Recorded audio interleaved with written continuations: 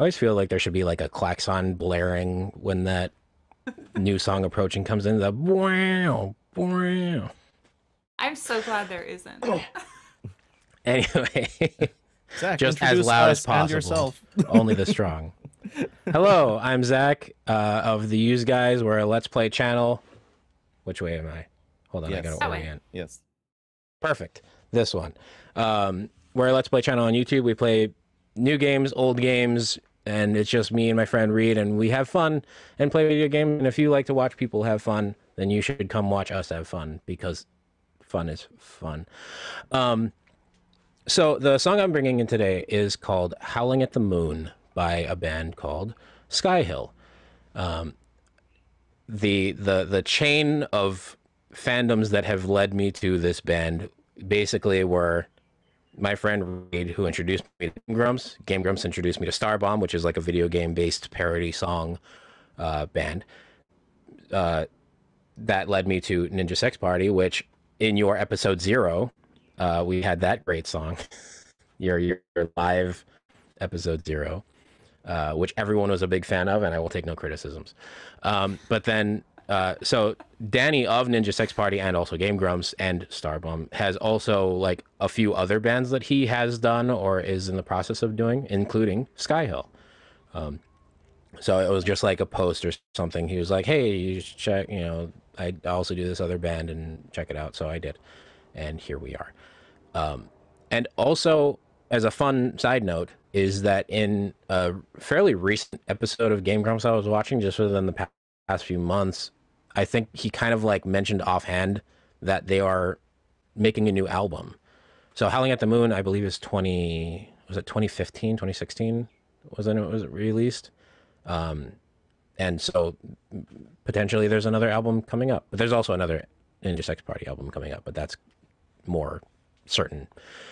Anyway, I'm just going to read the bio, and I'm going to do as quickly as I can before I start roboting. Brooklyn-based Skyhill was formed in the winter of 2006 when Dan Avidan and Peter Lennox connected through their love of atmospheric, beat-heavy anthems, writing and recording throughout 2006 and early 2007, with Dan on vocals and Peter on guitars and keyboard. The band completed what would become their self-produced debut album, Run with the Hunted, in the spring of 2007. The album's sound, a meld of down-tempo electronica and Euro house and alt indie rock, reflected the influence of the band's many musical heroes such as 07, Massive Attack, Depeche Mode, and U2. And I've only ever heard of 2 of those, so maybe I have more musical research to do. But I hope you guys enjoy it, and play on, Don. That's Jesse.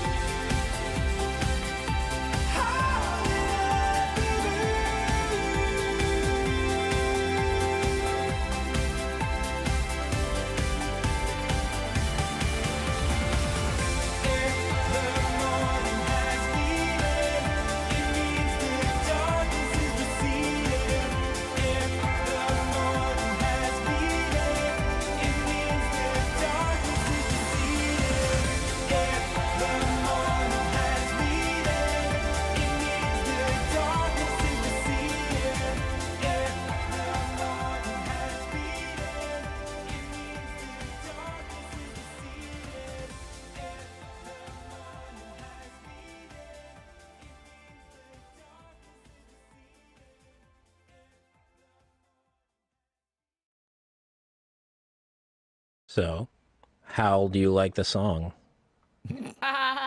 Did it send you over the moon? Good one. I might need to put in a Classic clip comedy. of that joke. Hmm?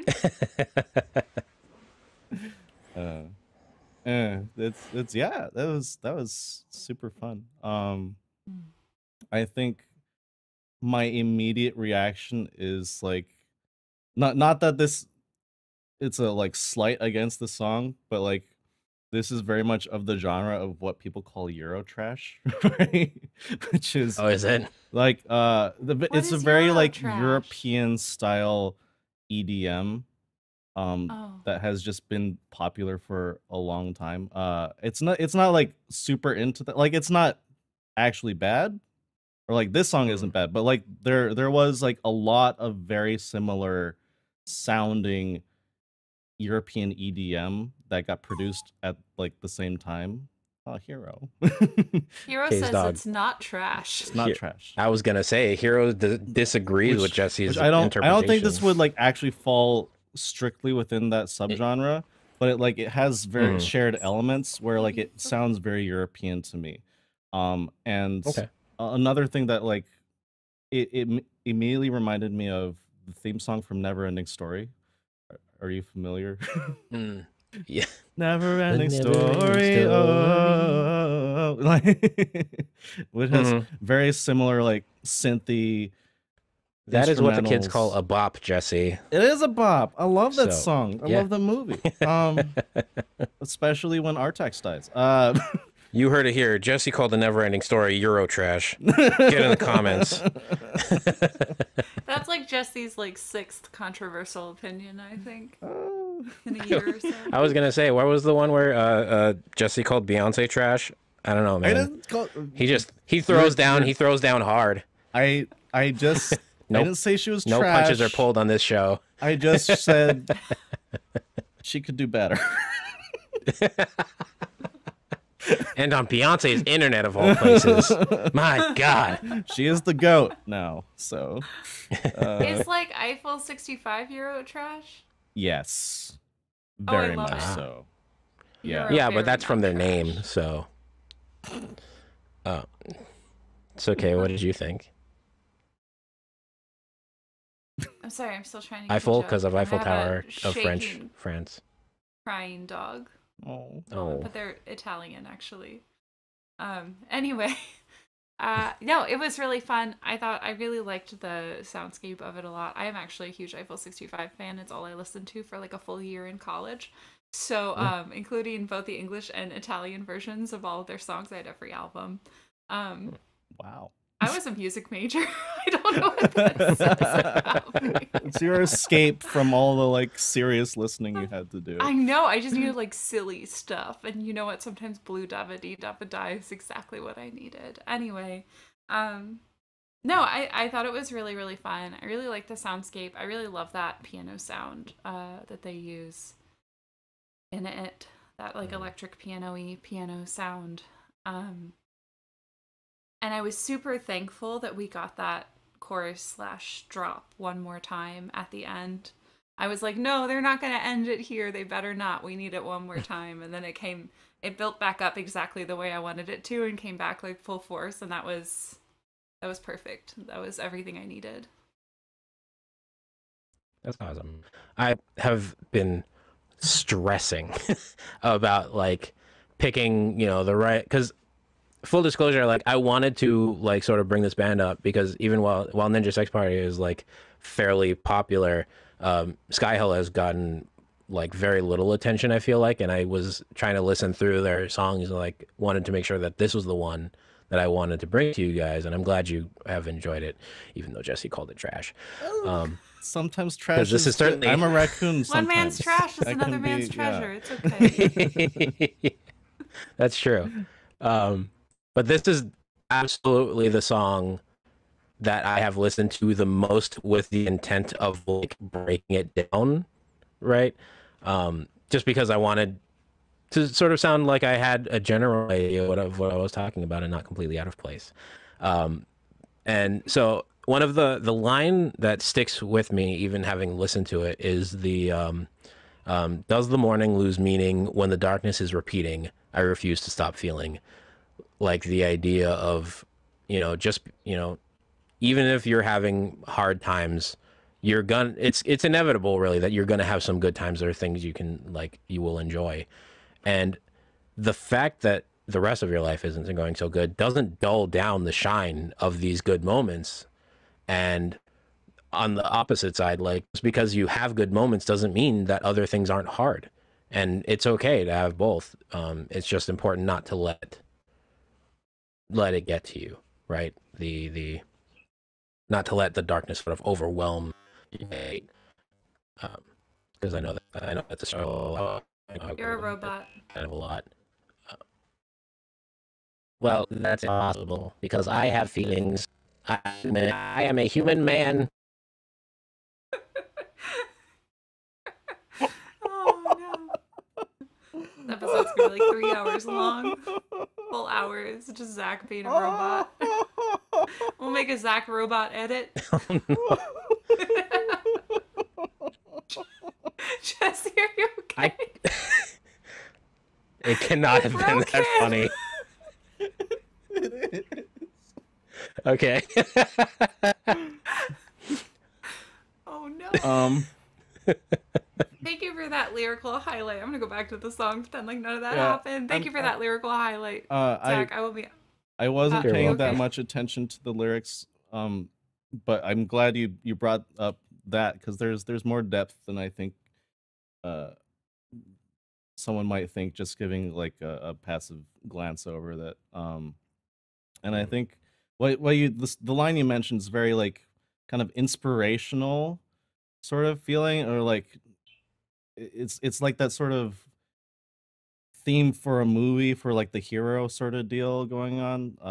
And I think that really vibes with the overall sound of the song, like that driving rhythm, and that like the chord structures. It's like a basic 4-chord like progression for the most part, and like you can kind of you know what's gonna happen. Like even from the first chord, you can kind of guess what the next chord is gonna be. But like it's, I think, something in the favor of the song that like it's helping to reinforce that vibe of like going through things and like overcoming. And Yeah, the hope in despair and stuff like that.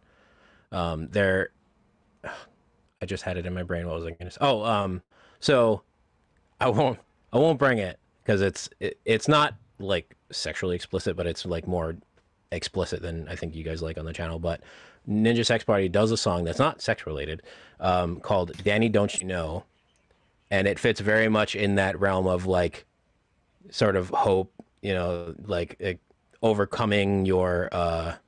It's Danny's like singing to his younger self about like, hey, so life kind of sucks right now, and you know what, I get it, but let me tell you what the future is going to be like. And it's just that it's probably my favorite Ninja Sex Party song of all time, just because of that feeling that you were describing of like the hope, being hopeful, the superhero sort of, but also like not superhero because of superpower, but because of your intent, because of what you do, like helping somebody out of like a place of despair. I think is a act of superheroism, I think. Okay. And I think that hopefulness is reinforced by the soundscape in this song too. It's just like Jesse was talking about the chord structure being very simple, but I think that makes it easy and like digestible in a fun way, which can be a very good thing, especially for this type of song, I think. It's just like really bright and happy and fun and feel good. And those are all the things you want in, oh God, I have a cat coming in the other arm. I don't know what's going to happen. Those are all of the things that you want in a song that's like intended to make you feel like everything's going to be all right. Yeah. I'm a zoo. I'm a single woman zoo. I can't put the dog down or he cries. What if you put the dog on the cat? They can comfort each other. Okay. Zack, can you like elaborate a little more? Game Grumps guy is the lead singer for Ninja Sex Party and also this band. He's doing all Yeah. the things. Yeah, he's doing many things. That's one thing. That's another sort of like sub thing that I really like about Game Grumps, because on the surface, it's also a Let's Play channel, and they have fun and make jokes and about games and stuff that they play. But yeah, so it's Aaron Hansen and Dan Avidan, and that's their channel. But Dan is also the lead singer of Ninja Sex Party, and it was also a part of another Let's Play channel called Steam Train, which I don't think is running anymore with Rubber Ross. But he also does this. He has a song, at least one song, with a band called Night Runner, called Magnum Bullets, which is also incredible. I'm I never thought I'd be one of those people who is like a diehard fan of any particular music group, because I'm like, I like music, but like Dan is right up there for me, just because of his vocal abilities. I think are very in tune to my likes, but also his willingness to like go out and just do the things that he wants to do and enjoy doing them. And I think that's very endearing to me. So Ninja Sex Party and Skyhill. He also helps out with a group called Tupperware Remix Party, which is TWRP. It's What? a very yes. What is there Yes. context to the name? What's their genre? No, or not that I'm aware of. It is more like electronic, so not Euro trash like this, but more like how do I Euro describe treasure. it? Thank you very much. Euro, Euro trash is dead. Euro treasure is the new king. It's hard to describe because I don't listen to them as much as I like listen to like Ninja Sex Party and other stuff, but they do. Just check them out. You have to check them out. Or if you have that on again, maybe I'll bring up a twerp song or something. We could do an electronic theme or Robot. something. Robot theme. That's perfect for me because I love electronic music.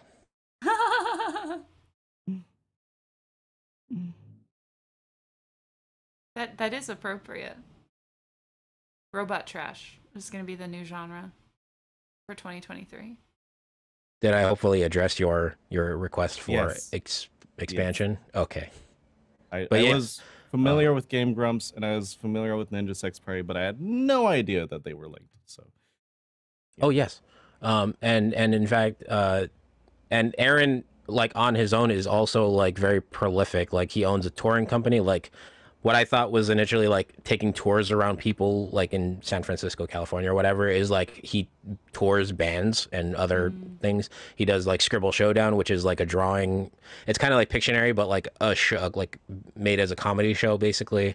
And they do Game Grumps live, and they are very inspirational to me, not simply as a YouTube channel, but just like as sort of people, which I think is really cool for me. that was very cool. I And hope and they their also viewers. rest. So why? Rest is Why important. rest? Rest is important. You should listen to the song about Yes. hope. Rest. Yes. So if you want to listen to more of Skyhill, they're on YouTube, they're on Spotify, and potentially another album coming out sometime in the future, which is I'm excited for. All I'm right. sorry, I love how much you committed to that. Potentially another album coming out sometime in the future. One I'm day, just saying that perhaps. about everybody I bring. Just throwing all your robot eggs in one basket there. Robots Exactly. lay eggs. How do you think they make new robots? I thought they were mammals. Well, because of all the hair on the robots, I get it. And they produce milk. All the good robots produce milk. Behold, a man.